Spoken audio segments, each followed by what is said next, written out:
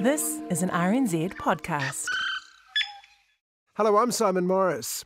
The dispute between the big studios and striking writers and actors has been hobbling the movie industry for months now. There's a growing fear that soon we're going to run out of new material. Well, I'm sure the issues are many and complex, but what it seems to boil down to is the writers and actors would like to be paid a bit more, while the studios would prefer to pay as little as possible, to the extent of bypassing the problematic human element entirely and turning to machines. All right, listen. The Terminator's an infiltration unit. Part man, part machine. Underneath, it's a hyperalloy combat chassis. Microprocessor controlled, fully armored, very tough. But outside, it's living human tissue. Artificial intelligence is threatening to take our jobs, protests the creative sector, particularly writers. It seems AI will soon be capable of coming up with something that at least looks like a script. And the fear is that for the Philistines running the studios, something that looks like a script may be all they're looking for these days. Yours? Romeo and Ethel, the pirate's daughter. Yes, I know. What is the story? Well, there's this pirate. Well, the one time that scriptwriters can't really get on their high horses about quality and creative talent is the school holidays. I assume that the film's out this week with a work of human intelligence rather than the artificial variety, but it's a pretty fine distinction at times. The women in our family have the mighty power to turn into giant kraken. What now? Ruby, you're a princess. Address the crowd. I think I am having a panic attack. Believe it or not, Ruby Gillman Teenage Kraken is an actual movie in which two popular elements were welded together by DreamWorks Animation, whether it made any sense or not. High school comedy meets sea monsters with a bit of Disney princess thrown in for good measure. You are the protector of all the ocean's creatures. It's up to you to stop the evil mermaids. But people love mermaids. Of course they do. People are stupid. Jane Fonda, of all people, was roped in to try and sell this nonsense, despite the fact it probably should never have left the drawing board. Over the way, another mashup for an even younger demographic. What do modern audiences love most, computer? That's right, superheroes and adorable puppies. When our world is threatened, one team is ready to launch.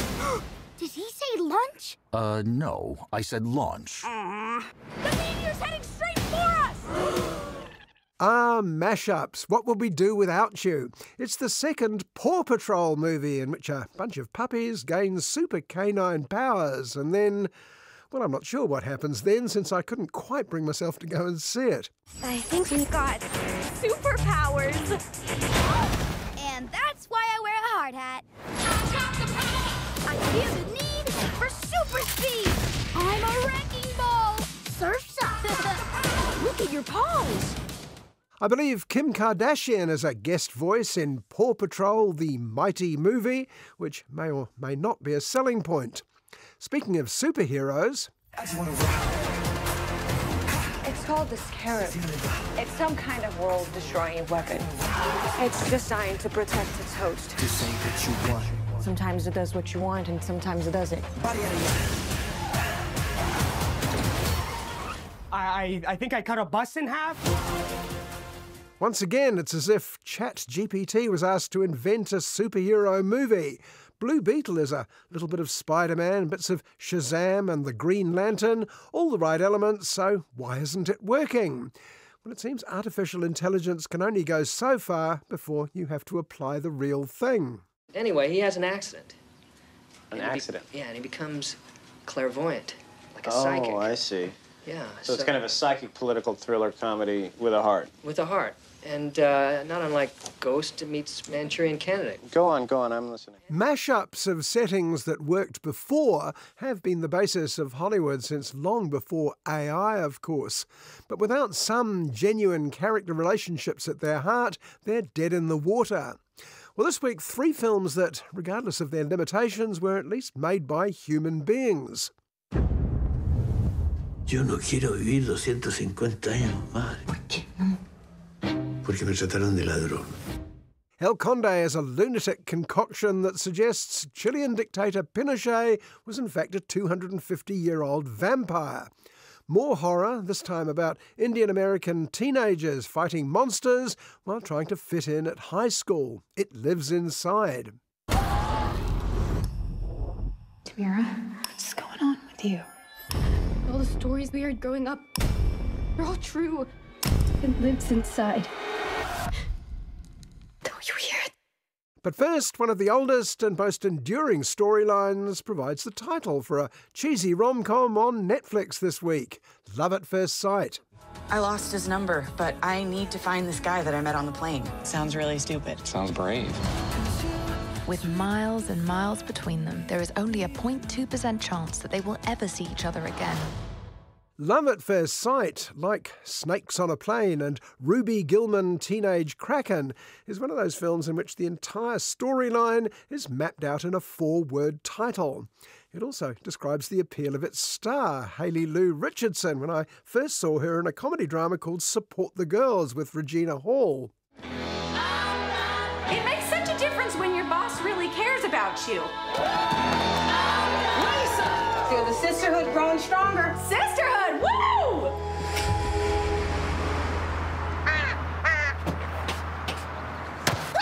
You're the best and we love you! Sweet, upbeat, vulnerable, a bit dim maybe, Haley Lou was that out-of-fashion thing these days, the all-American girl next door. She later took those attributes to the highly successful TV series The White Lotus. Love at First Sight clearly aspires to that show's sophistication with its slightly gimmicky narration. On a typical day at John F. Kennedy Airport, there are thousands of people going hundreds of places. Excuse me, sorry. My battery keeps dying. I'll borrow mine if you want. But today, a girl and a boy will meet. Haley Lou Richardson plays American Hadley, while Ben Hardy is English Oliver. Ben's best known for playing Queen drummer Roger Taylor in Bohemian Rhapsody. The narrator, she also plays an assortment of bit parts, is Jamila Jamil from another smart TV series, The Good Place. Sorry, I don't share electronics till the third date. Okay. No, I suppose it is quite intimate. And it will change everything. So, lots of good pedigree, and Love at First Sight starts out with a certain amount of promise. I mean, if the girl meets the boy in the first minute or so, it must be going somewhere unexpected after that, right? And while we wait, we can't deny it's nice to see these two being effortlessly charming. Over the next 6 hours and 47 minutes, Hadley Sullivan and Oliver Jones will fall in love. This is me. Well, this is unexpected. Hadley's father has already fallen in love at first sight, if not in a good way. While working in England, he fell for a colleague, divorced Hadley's mum, and is now about to get married again. So why is Oliver going back home, she wonders? If claustrophobia is one of your biggest fears, then why are you about to embark on a 7-hour flight? That is a very good question. A wedding. Same as you?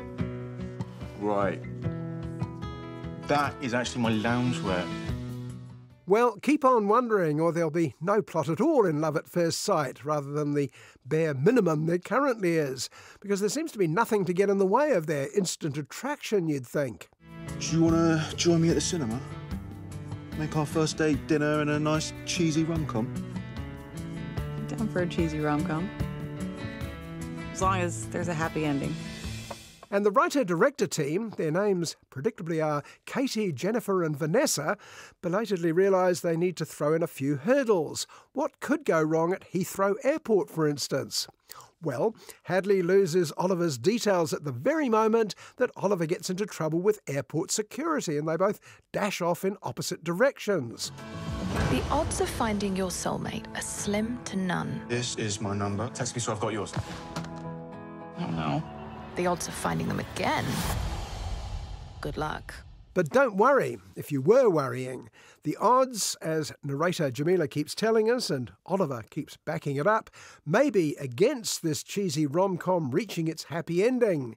But it would take a heart far harder than those of Katie, Jennifer and Vanessa to shatter the dreams of anyone played by Haley Lou Richardson.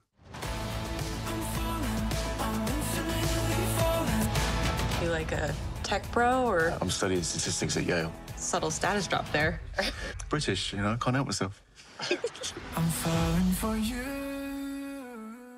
The target audience for something called Love at First Sight would probably be perfectly happy watching these two flirting for the entire movie.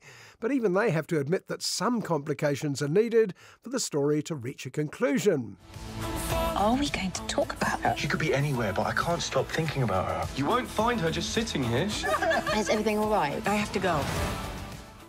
Well, this is where parents are so helpful. Come in, Oliver's adorably ailing mum, played with a stiff upper lip by the always useful Sally Phillips. Meanwhile, the slightly less fortunate Hadley is given a father played by the eternally wooden Rob Delaney. I didn't see this coming. Love is a lot of work. It makes no sense. It's not supposed to. Is it better to have had a good thing and lost it, or never to have had it? If I've given the impression that Love at First Sight is a brilliantly unpredictable gem, weaving a magical tale full of surprises and delights, then I'm sorry I've misled you. It's none of these things, though in the hands of a better, less sentimental filmmaker, it could have been a bit like that, perhaps. What's your favourite colour? Food? Animal? Seriously? Come on. Yellow Mexican dogs, you? But Hayley Lou Richardson makes up for a multitude of sins, and she and Ben Hardy make a couple it's impossible to be unkind about. It's on Netflix, and it's the perfect sort of film to watch if you're in bed with a bad cold. Mind you, the odds against me liking it if I hadn't already been softened up by Hayley Lou a few years ago are probably astronomical. Blue, curry, and birds. Birds. Ew. What do you mean, ew? They're the symbol of freedom. They shit everywhere. So do dogs. El Conde is a reminder of the one advantage fiction has over non-fiction. The endings are so much better. In real life, the worst villains often lead long, happy lives, revelling in their ill-gotten gains. Only in fiction can a monster like Chilean dictator Augusto Pinochet get anything like his just desserts. Augusto Pinochet le saluda su pueblo tan querido, fue un estadista, un gran libertador, fue presidente de nuestra gran nación. Well, that seems to be the rationale behind a film by Chilean director Pablo Larraín. Since the justice system failed so abjectly, Pinochet died before he could be charged with thousands of murders and millions of stolen dollars, El Conde could at least trash his memory. A mí me gustaba matar, a usted le gustaba robar. No, a mí también me gustaba matar. Usted y sus hermanos estuvieron presos por malversación de... Fuimos presos políticos. Todos los generales que ganan guerras tienen derecho a saquear. Por supuesto. El Conde means the Count, and the premise of the movie is that Pinochet is in fact a 250-year-old equivalent of another criminal aristocrat, Count Dracula. That's right, he's a vampire. Not just a vampire, but one who's faked his own death and could easily live another 250 years. A un soldado se le puede decir que es un asesino, pero no que es un ladrón. Pero robaste, ¿o no? In this, he's assisted by his equally corrupt wife, Lucia. El Conde suggests she was even worse than Pinochet, and a sinister Russian butler who's been rewarded for his service by being made a vampire too. Mrs. Pinochet is forced to remain mortal for some reason.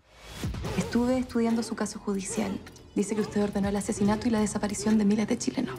Yo. También hay dinero mal habido. Mis hijos no saben trabajar y yo no quiero que se mueran de hambre. Claro. Pero no vaya a pensar que yo soy un ladrón. No. Now, you'll have to get used to that expression for some reason. El Conde is a bleakly comic fable with a plotline that has very little connection to logic. At the start, Pinochet decides he's sick of living. He summons his family, presumably to dish out some of those ill-gotten gains. Yo vine para acá porque dijeron que iban a repartir plata. Eso te lo dije yo para convencerte, imbécil. ¿Y entonces no van a repartir nada? But it seems he's more concerned about his legacy. He doesn't mind being reviled as a mass murderer, but it's embarrassing to be called a mere thief. It was all, he says, an accounting mistake. Buenas tardes. Buenas tardes, señor. También es verdad que yo he cometido errores. Errores de contabilidad. Which is why they brought in an attractive young accountant to tidy up his affairs. What the family doesn't realise is that Carmencita is in fact a Catholic nun charged by the church to exorcise any devils in the Pinochet household. Papá, esta es la contadora que nos va a ayudar. ¿Es de confianza? Totalmente, familia militar. Pablo Larraín's previous films were mostly fact-based drama rather than fictionalised allegory. He made Spencer, about Princess Diana, Jackie, about Jackie Onassis, and a smart docudrama called No, about the actual downfall of Pinochet. But El Conde is downright peculiar, not least in its choice of narrator. Senator Pinochet was a staunch friend of Britain throughout the Falklands War. His reward from this government was to be held prisoner for 16 months. It's told by Margaret Thatcher, in English, offering new and extremely unlikely reasons why she was always such a keen supporter of Pinochet. But at least she remains consistent in the film, unlike nun-exorcist accountant Carmencita. Lo he visto muy enamorado de una joven contadora francesa. Existen las criaturas del diablo que no tienen alma, y yo se la voy a salvar. 1 minute she's polishing the silver hammers, stakes and holy water. Next, she's taking sides with Pinochet against his family. Meanwhile, Pinochet, smitten by the lovely Carmencita, decides he does want to stick around now and takes regular blood-sucking trips to town. A vampire has to live after all. El ejército de Chile me enseñó como un valor el acto de la tortura. ¿Alguien se metió en su maleta? Trajo estacas y martillos de plata. El Conde actually picked up a Best Script award at the recent Venice Film Festival, possibly for good intentions rather than actual achievement. Unlike Carmencita, I found the Count's appeal rather elusive. But possibly it worked better with a Chilean audience. After 17 years of the real Pinochet, they probably needed a laugh. Si los matamos nosotros. Vos vais a matar a 4 vampiros.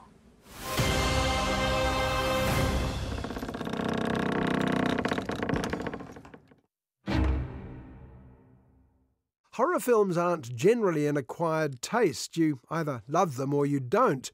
I'm a bit half and half. The ones I like are generally rooted in some sort of reality. Jaws, Alien, even Invasion of the Body Snatchers, rather than supernatural hocus pocus. But at least It Lives Inside draws on some less familiar hocus pocus.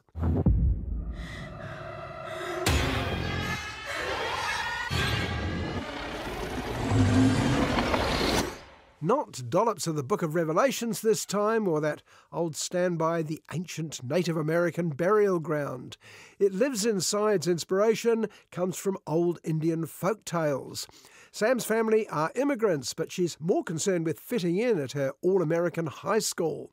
Mum worries, is she losing her Asian identity? When Tamir and I were kids, my mom used to tell us stories. Meanwhile, another Indian-American teenager, Tamira, is having the opposite problem. She can't shake off her Indian roots. She freaks out her classmates because she wanders around the school clutching a mysterious black jar. Her teachers are worried about her too. What is the deal with Tamira? Is she doing all right? My stomach drops every time she appears out of thin air like that. Finally, Sam asks Tamira, and Tamira tells her. It is, in fact, a haunted, mysterious black jar. Remember those scary stories we used to be told as children? Well, like that. Sam asks Mum for more information about jars and darkness, and Mum obliges. In fact, Mum's got 2 jobs in this film, providing exposition and banquets for big family gatherings. The ayah said never to sleep with a bad feeling in our hearts, because there's a dark thing that feeds on those feelings. Sam poo-poos all this immigrant mumbo-jumbo. After all, she's a modern, all-American kid now, more interested in boyfriends and homework than the old ways. But in horror films like It Lives Inside, old ways have a habit of catching up with you, whether you like it or not. It needs to tenderize the soul by attacking your sanity, isolating you from those who love you. And if anyone tries to help you, it will hurt them. Why whispering? It's listening. The film is the debut feature of writer-director Bishal Dutta and has been received favourably in horror fan circles. It has to be said that Dutta is quite effective at setting moods, lots of dark, red-lit rooms and spooky black shapes. But he's less effective at making much sense of it all. There's something in here. You can't see it. But it lives inside. Generally, horror films are most effective when they keep it simple. The more explanation required, the more inconvenient questions start being asked by the audience. It's coming to get you, look out, is fine, rather than it's out to get some of you, sometimes, and sometimes you can get away and sometimes you can't. It's called the Pishash. It doesn't kill you right away. It eats you slowly.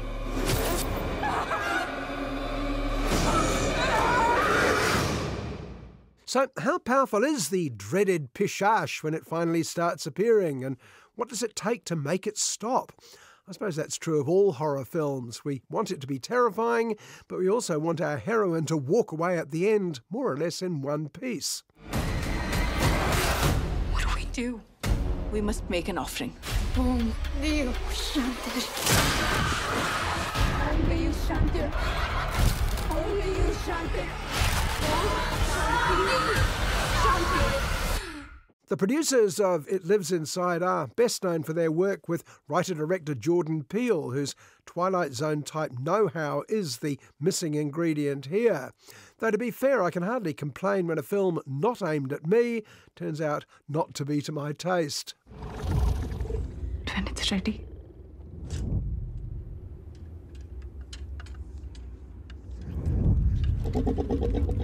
It eats your soul.